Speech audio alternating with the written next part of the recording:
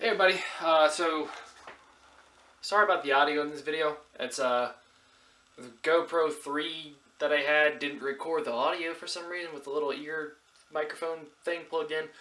So there's going to be some clips without any audio on it, but stick around because we're going to do a catch, clean, cook on what we got, and hopefully it turns out good. See y'all there. What's up everybody, and welcome back to Soggy Bottoms Outdoors. Today we're going to be going out to a pond or lake with my buddy Colt. They got some land for their hunting club that we couldn't access until after deer season, so that went out yesterday, so we're going to give it a try today. It's kind of been raining all day, about 47 degrees.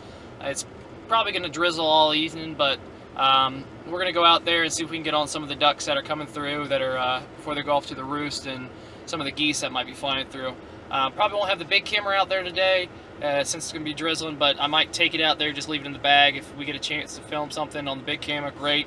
Otherwise, we'll have the GoPro going and hopefully get some good content for you.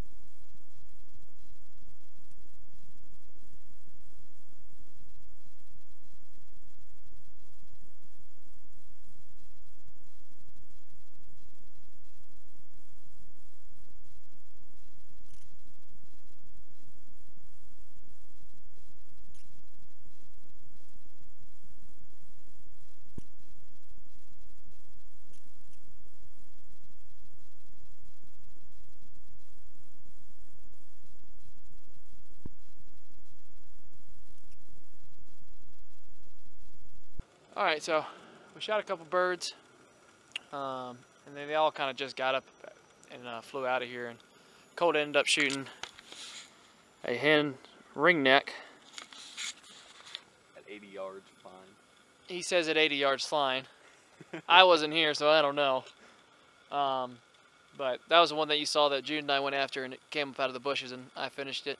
I shot a hen merganser because save the fish, and that's all I'm gonna say. We just threw our little decoys out here. We only put out 5 ringneck decoys right out here in front. Hopefully they come back. Hopefully some geese come in, but we'll see. What's up everybody? Ended up with 1 hen ringneck, 1 hen merganser. We saw a lot of mergansers and ringnecks out there. Not too many puddle ducks typically go through there. So we had a few come swimming in, and we decided to shoot, and after that they all kind of got up and flew away, and we got a couple more shots off, and only 2 mergansers came back in, a drake and a hen, and we really couldn't get a shot off after then. So that's what we ended with today. They are going to be eaten. Not sure what recipe we're going to go with yet, but if it doesn't work out, we're going to try a different recipe because we shoot it, we eat it, that's how it works for us. Alright everybody, so we're in the kitchen now. What we're going to do is go over what I did with these merganser and ringneck breast. So I got it in a metal bowl. I had it soaking in cold water and kept it in the fridge for 3 days. Changed the water out regularly. Anytime it looked like it had blood in it, just change it out, run in the water for about 5 minutes, cold water, and then put it in the fridge for the night. and repeat that process to the next day. And then I soaked it in milk for about 24 hours. And I've drained it now. What I'm going to add is onion powder, garlic powder, black pepper, paprika, and Montreal steak seasoning. You don't have to put a whole ton on there, just enough for taste. And you can use whatever seasonings you want. And I should say welcome to Soggy Bottom Kitchen, as Allison likes to say.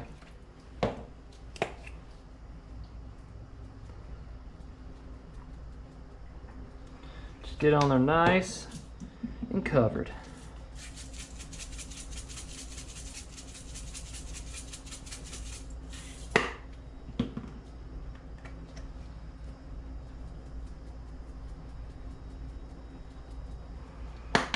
Now the fun part, get your hand in there, mix it all up.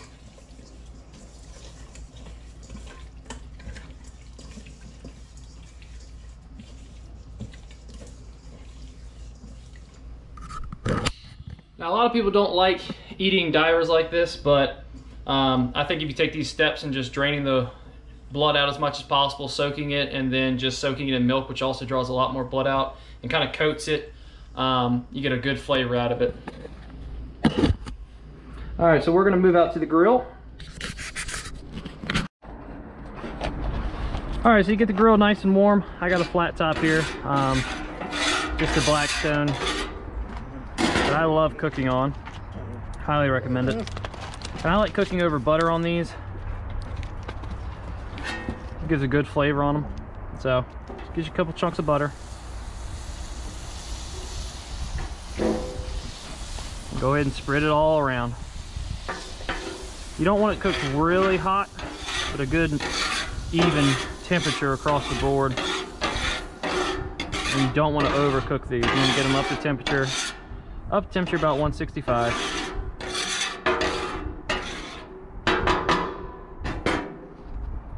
All right. And I said paprika earlier, I meant chili powder. Red chili.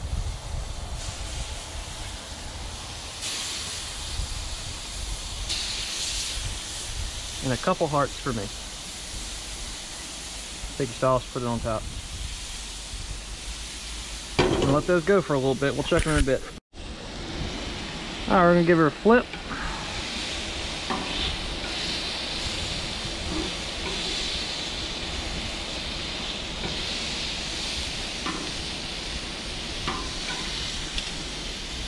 And don't worry, folks. Allison's in the kitchen cooking us a nice, good dinner, so that if these turn out poorly, then we still got dinner.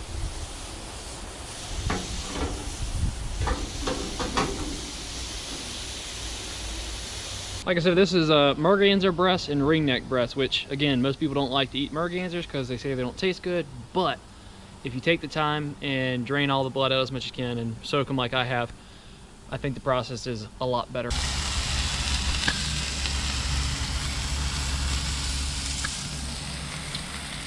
If you don't eat the hearts, you're missing out.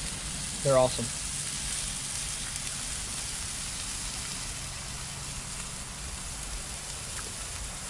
It doesn't matter what kind of duck you get. The heart always tastes good.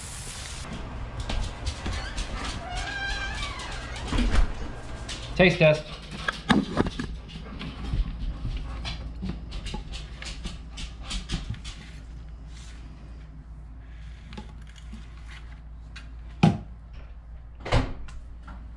If you can see that, that's perfect. Great. Give it a try. Oh yeah. Now I don't know if that's the merganser or the ringneck, but it's good. Oh yeah. Like I said, soak it for a few days. Change the water out when it gets bloody.